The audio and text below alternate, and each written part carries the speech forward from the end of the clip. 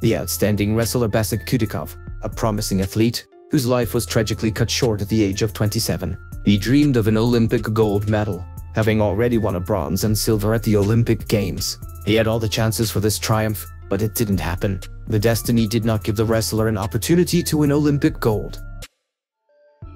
Besik Kudukhov was born in August 1986. The first years of his life were spent in a small Ossetian village of Skiloni. Then parents moved to the city of Beslan. From the age of 9, the boy began to be interested in sports, visited various sections. However, most of all he liked freestyle wrestling, which subsequently he decided to stop. Besik gladly attended training sessions, where he gave his best and was easily spared even with older competitors.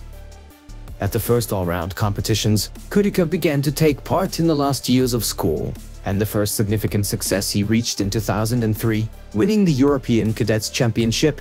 That's when many experts began to talk about the possibility of a successful sporting future. 2 years later, the young wrestler was noticed in the federation and invited him to the selection in the national team of Russia.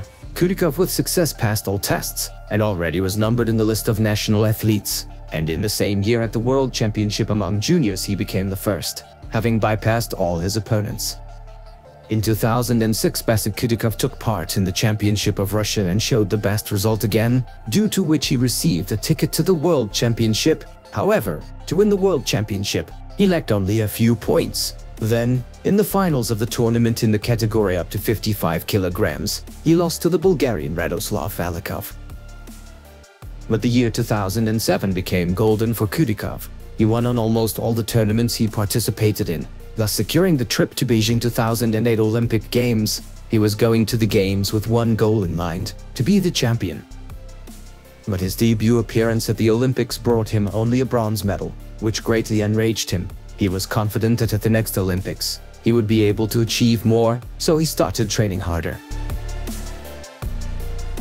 In 2009, he changed his weight class and started to compete at under 60 kg. It did not take him long to adapt, and already at this year's World Championship he won another world gold, in the final fight confidently defeating Zelimkhan Gusanov of Azerbaijan. At the 2010 World Championships in Moscow, Kudukhov fought very confidently and did not give any chances to his opponents. Only in the final Vasily Fedorishin from Ukraine competed against him, but he also could not defeat him on his way to the next gold medal. The next year the situation was the same again. By this time Kudukhov, who already had a great experience of top-level performances, won his 4th world title. In brilliant style he made it to the final and defeated Franklin Gomez of Puerto Rico.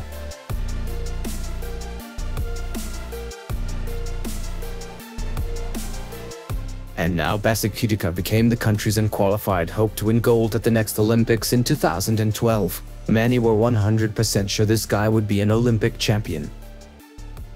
At the 2012 Olympics, with each new round, Besik was increasingly proving his superiority over his opponents and increasing his chances of winning the championship. He confidently reached the final, where the real drama unfolded. The heat of passion was so great that people tried not even to think about the possibility of losing.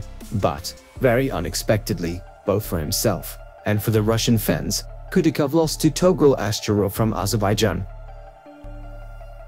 Besik Kudukhov was offended. After all, the silver is not what he expected, but he could not change anything. The only thing left to hope for was the next competition, but these dreams were not destined to come true. The life of the wrestler was tragically cut short. Besik Kudukhov died as a result of a car accident that occurred on December 29, 2013.